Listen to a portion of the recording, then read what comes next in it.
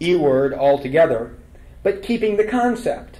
So it still talks about evolution, but calls it development or something else. Kansas might have ended up merely in this group of 5 if it had not been for having an elected Board of Education half composed of movement conservatives. When they received the guidelines adapted from the National Academy of Science Standards by a drafting committee composed of state science educators from Kansas State University, the education school, the normal school in Kansas, the issue exploded. The religious conservatives had never seen anything like those guidelines. They had been living in their fundamentalist subculture, hearing lectures by missionaries sent out by Morris's Creation Research Institution, and reading books by Johnson and Behe. Surely this evolution stuff was not true. Further, all of the movement conservatives on the board saw the guidelines as a flagrant usurpation of local control on an issue of grave concern to many parents.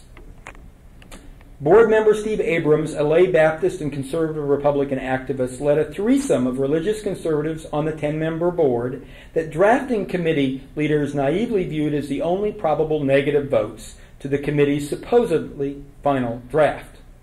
Then, at a May 1999 board meeting, Abrams announced that an ad hoc subcommittee, composed of himself and the other 2 religious conservatives, had produced an alternative version that incorporated young earth creationism into the science standards, sort of a balanced treatment type science standards. Talk about both young earth creationism and evolution. Now both sides had a proposal to advance, and public hearings became vocal showdowns between science educators and conservative parents. With the board split 5-5, the science committee offered a compromise draft, which, following a few other state models, had simply deleted all references to the age of life on the earth and substituted patterns for change for the word evolution as a unifying concept in science. Responding to widespread ridicule of his creationist proposal, Abrams too went back to the drawing board. And what he did was simply take the committee's new draft and delete all offending content out of it, such as macroevolution and the Big Bang. His new version no longer affirmatively promotes young earth creationism in any way, and thus reaches beyond appealing to the literalistic wing of American fundamentalism, and now became broad enough to attract support from a wider array of conservative Christians concerned about issues of evolutionary naturalism raised by Johnson and Behe. Trying to marginalize the religious opposition, drafting committee leaders argued that most religions actually accept evolution, and then they made their mistake. They quoted the Pope. Well, this ploy backfired when it drew the Kansas Catholic Conference out of the closet. Taking a leaf from Behe's book, State Catholic Education Officer Mary Kay Culp said, "A major concern here is teaching evolution as fact, protected from any valid scientific criticism." Borrowing from Johnson, she added that the National Academy standards seem to put science as a way of knowing above religion. The Catholic Church in Kansas came out for the Steve Abrams proposal. Tension rose to a fevered pitch as the matter moved toward a final vote by the State Board of Education in early August. Local, state, and national science educators lobbied board members, especially wavering moderates. Local religious conservatives hounded their board members. The final 6-4 conservative victory came as no surprise in the end, however. 1 week before the vote, a swing moderate, a devout Mennonite, who had not voted with the conservatives on polarized issues before, but now wanted to bring a peaceful resolution to this contentious issue, announced his decision to vote with the anti-evolutionists. Abrams' revised standards did not preclude any school from teaching evolution, he stressed. It simply left this controversial issue up to each local district. He, that is, the swing Mennonite voter, he hoped that all would teach evolution, but lacked the votes to make that state policy.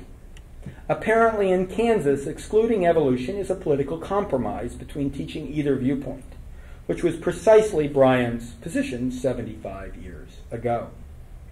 Facing certain defeat, proponents of teaching evolution called on the national media to focus public attention on the upcoming vote and make an object lesson of Kansas, much as happened to Tennessee during the Scopes trial. Even if adverse publicity could not sway any votes, it would set the stage for the 2000 election, when 4 of the movement conservatives would stand for re-election to the board and might discourage other states from following Kansas's example. Articles in the New York Times and the national news services piqued public interest. An NPR Weekend Edition segment on the pending showdown featured a string of moderate state Republican office holders, including Governor Graves, denouncing the anti-evolution effort, but more telling was the interview of a local student. No one was there that's actually alive today who actually witnessed creation or evolution, he commented for NPR. It's just what a person believes. I mean, we have no right to say what exactly is true. Now that's fact-based education with a postmodernist twist. Prepped by the advanced publicity, the final vote on August 10th generated headline news stories across the country. Media commentators and scientists wholly denounced the Kansas board action.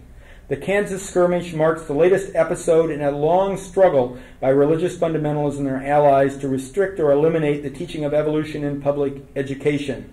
The current president of the American Association for the Advancement of Science, Stephen Jay Gould, stated, the major argument advanced by the school board that large-scale evolution must be dubious because the process has not been directly observed smacks of absurdity and only reveals ignorance about the nature of science.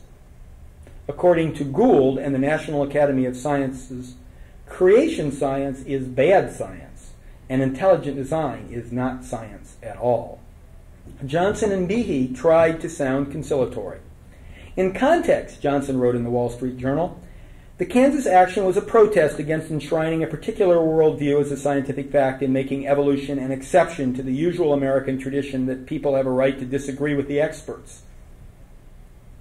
Sounds exactly like William Jennings Bryan. Behe added in the New York Times, teach Darwin's elegant theory, but also discuss where it has real problems. Sounds a bit like Louis Agassiz. Speaking in Topeka only a week after the vote, however, Phil Johnson saluted the bravery of the conservatives on the State Board of Education, saying that the controversy has led, and I quote, to an unrestricted debate about the scientific and philosophical issues.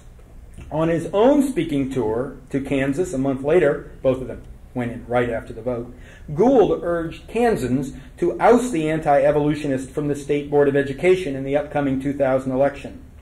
There is little else for mainstream Kansans to do. The guidelines do not either force any school teacher or school district to teach creation science, which would violate the Supreme Court decision in Aguillard, or bar them from teaching evolution, which would violate the Epperson decision. Even lawyers for the state teachers have been hard-pressed to devise a legal strategy for challenging the new guidelines in court.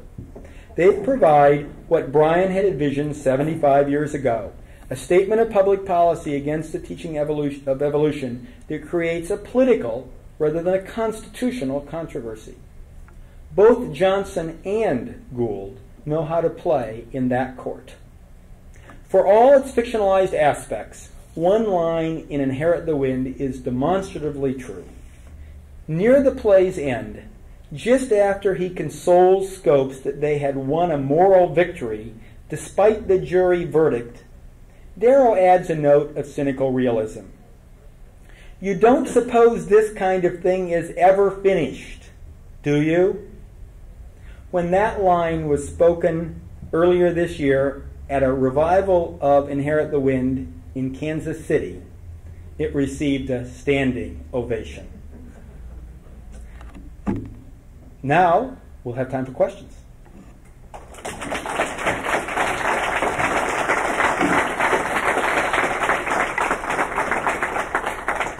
I can just take them from here if there are some. Fine. I don't want to hold people too long, though. People have classes to, not classes, but studying to do. Questions? Or have I so tired you out you just want to go home? There's no Iowa State basketball game tonight. The tournament's over. So, any questions? You had a great team this year, by the way, as you know. Yes? The legal team, the lawyers, working with their, really a fine bunch of lawyers, outstanding. Yes. In fact, not only the ones that were there were outstanding, The ones that weren't there but helping were even more outstanding. Hayes was a renowned lawyer, Arthur Garfield Hayes. It's great to remember his name because then you remember all those funny presidents back in the last half, because he was named for the string of presidents. He was not related to them, but his father, a very dyed-in-the-wool Republican, named him for a string of Republican presidents. They're not in the right order, but at least they help you remember the presidents between Lincoln and McKinley, between the one.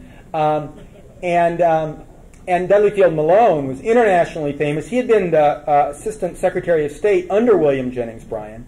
Bainbridge Colby, who was the Secretary of State who followed William Jennings Bryan, was also an attorney for the. He'd been Secretary of State at the end during World War I. He was one of the lawyers. Helping out with the briefs was a young Harvard Law School professor named Felix Frankfurter, who worked quite a bit on the case. The attorneys for the NAACP helped out because they worked closely with the ACLU on matters. But the appeal, if it was going to be appeal, the appeal was going to be handled by Charles Evan Hughes, who had been a Supreme Court justice. He was going to argue the case in the Supreme Court if it got there. He had already been a Supreme Court justice. He had resigned to run for president of the United States, and then was then the president of the American Bar Association at the time of the Scopes trial, and would soon be appointed back onto the Supreme Court as Chief Justice of the Supreme Court. So, and then you can keep naming them. There's a whole variety of other Rosenthal. There's a whole variety of other lawyers. So it was quite a team, and you can look at the old pictures or the newsreel footage, and there were at times there was just a huge battery of New York lawyers. They were all New York lawyers except for Darrow, who was a Chicago lawyer, over with Scopes. So it was quite a legal team. Yes. Yeah, did you know that the former College of Engineering Dean Boylan, was a 5,000 to 10,000 year creationist? He served as the dean here for some 20 years. Do you have any idea? Could well be.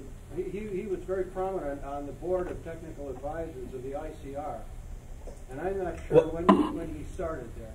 I wouldn't be surprised if he wasn't a friend from deaning days of Henry Morris, because Henry Morris had been dean at Virginia when he wrote his Genesis Flood. He was dean at Virginia Tech. He was department chair. Department chair, you're right. Department chair, he also correct. Didn't write that book by himself. He wrote it with John Whitcomb, who was a theologian, and Morris was the engineer. And Morris had gone to Rice and really had the inspiration for it while he was at Rice, but he was department chair, you're right, at Virginia Tech. And Virginia Tech has a very highly respected engineering department, as do you. And so they might well have known each other from those days. Now, you're probably familiar with the belief statement you have to sign in order to participate in the ICR. And I'm sure you are more than I am. I was just going to ask you what you thought about the conflict between committing yourself with a signature to that and professing to have the freedom to operate as a faculty member and an administrator at a secular university, especially when you're responsible for science programs. The truth is, I don't know exactly what the belief statement says, so I'm hard pressed to comment on it because I really don't know what the belief statement says. I probably should know, but I've never really studied the ICR institution. I've studied Henry Morris's book. Well, you can find it in the one of them would be in the inside cover of the journal called the Creation Research Society Quarterly. Now it's there and very explicit. However, anybody that taught at the Institute for Creation Research also had to sign one in order to qualify, and I think all the voting members had a signature such a thing. And Boylan had signed it because he was also on the board of directors of the Creation Research Society. So I think Iowa State University has as much of a black eye as anybody else, although it's been successfully kept under the rug.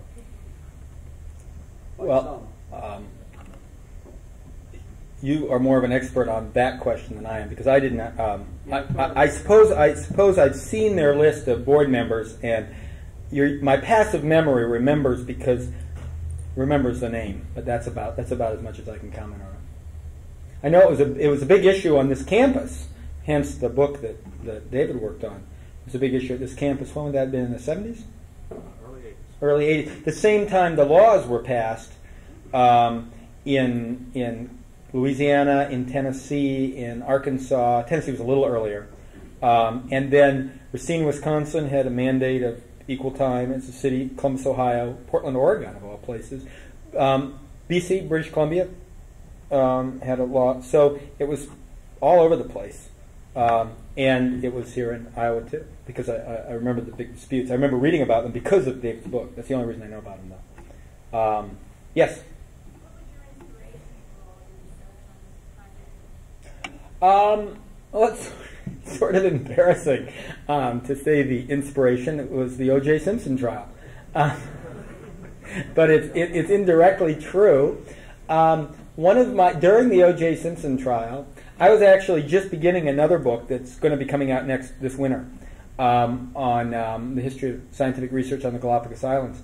And I was just beginning that book and doing a lot of research. And one of my colleagues, who was a legal historian, I was hired as a historian of science, not as a legal historian, came up to me in the halls at Georgia and said, Peter Hoffer was his name, and told me and said, I had an idea. You should write a book on the Scopes trial. And I said, why? And he said, well, all this stuff is really hot now. Look at this Simpson trial. It's just dominating all the attention. And I've never figured out what you're all about. I mean, why you have a law degree and do legal history and do science history. There's just no connection between the two. And I finally figured out there is a connection, the Scopes trial. It's the one intersect between two universes. You should write that book. And I had known because my dissertation for my PhD was on how courts use scientific arguments. And I had done a very small amount of work on the Scopes trial at that time, a couple pages in the dissertation. And I had known, of course I did a little research, and I'd known that there was no academic book ever written about the Scopes trial. Now Ray Ginger, a journalist, had written a nice book, very well written book in the 50s that was good for its day, but he did not have access to any of the archival material. And I had looked at some of the archival material for my dissertation. And so I knew the archival material was now available, including all the inside documents of trial strategy. And, it helps you to understand what's actually happening, not just to read the transcript, but know what lawyers were trying to do, know their strategies, because the actual reality, if you're a lawyer, if lawyers would know, is sort of like a broken mirror, sort of an image of what you were planning to do.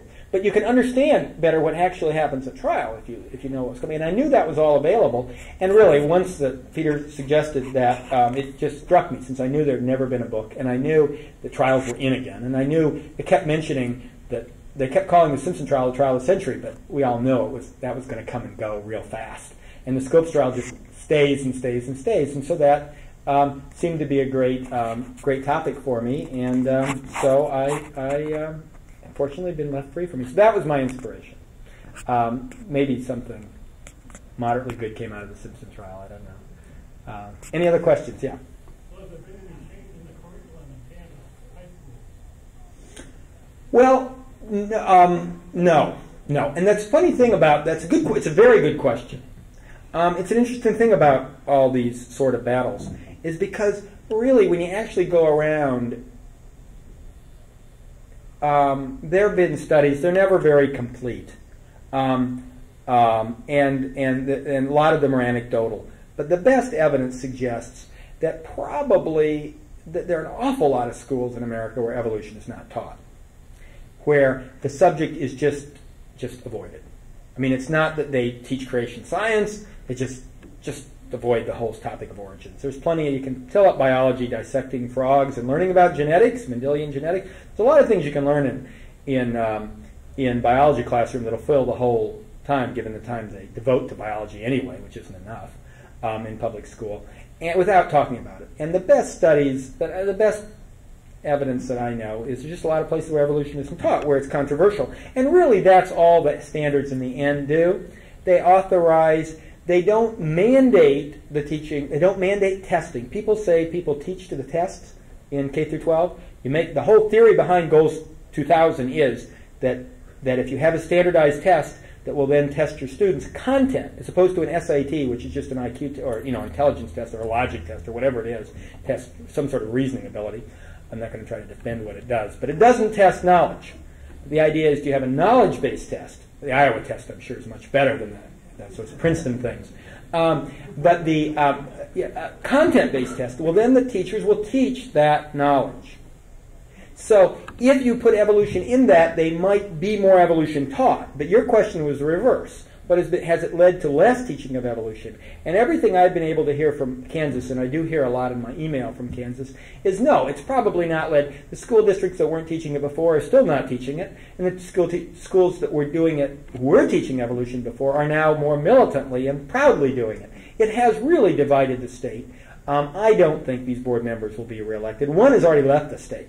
One he just moved to Montana. So one of them's not even there to run again. And four of them are up, and only one. There's 5 up each 2 years, and only one of the moderates is up, and 4 of the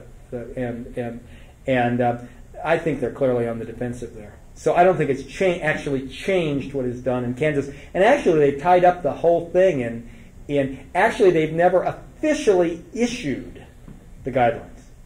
They've tied them up in some procedural votes that have prevented the actual issuance. So it's probably had very little effect. And as the board member who voted with it to get it done with said, this doesn't stop anybody from teaching evolution. So that's a long answer to your question, but that'd be my guess, because I've sort of gone beyond Iowa. Beyond Kansas, but I think that's true everywhere. I think there are just a lot of places where evolution isn't taught or isn't very thoroughly taught.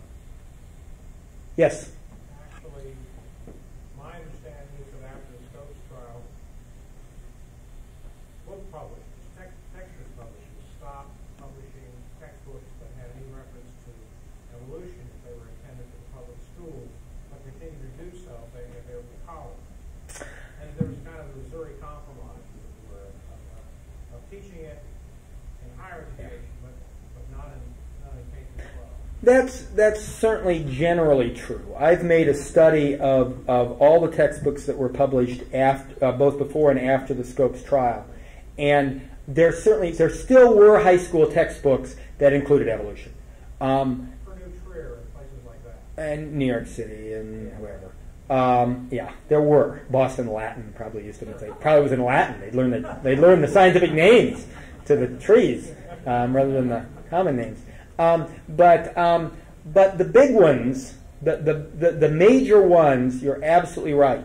You can take those books and you can run the series through. You can pull them off the shelf at the Library of Congress where they have every edition. And you can pull off 1918, 1920, they come out every 2 or 3 years, 1923, 1926, 1920, and you can see the effect of Brian's Crusade in the treatment. There's this great, there's one where the one that was issue in this book, in this case, the number one selling biology textbook in the country was Hunter's Civic Biology. It was the one at this. And if you look in the 21 edition, and Brian Darrow's pictures on the frontispiece. That's his pictures on the frontispiece. And there are comments like, the man who gave us the theory on which we base all of our future development. Things like that about Darrow. About Charles Darwin.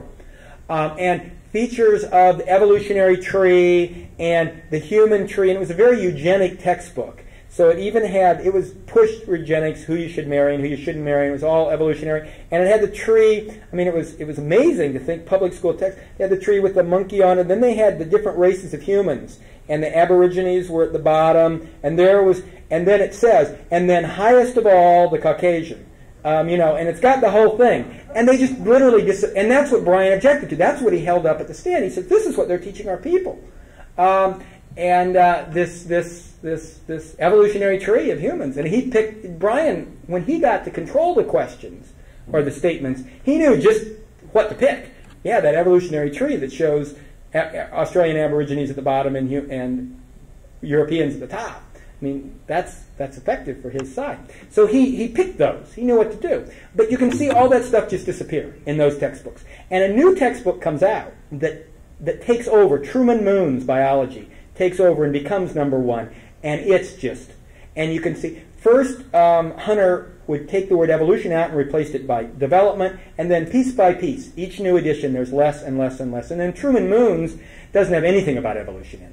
And it does, and then Truman Moon's edition is sort of funny because it hangs around until after the BSCS books come out in the 50s, when evolution goes back in, and then Truman Moon, to compete with BSCS, puts evolution in. So they are a barometer of this public opinion. But you're also right on the college. There's no impact in college. Bryan was trying to get it out of colleges too, and there's no impact on. And in fact, a very famous scientist, I've asked about this, who taught in Tennessee, at the University of Tennessee in the 1950s, while the law was still in force, a fellow named E.O. Wilson, who is now at Harvard, said, nobody ever raised any questions. Of course, Ed Wilson taught evolution, and there was no problem, and that was right in Tennessee. So it was just the compromise you're talking about.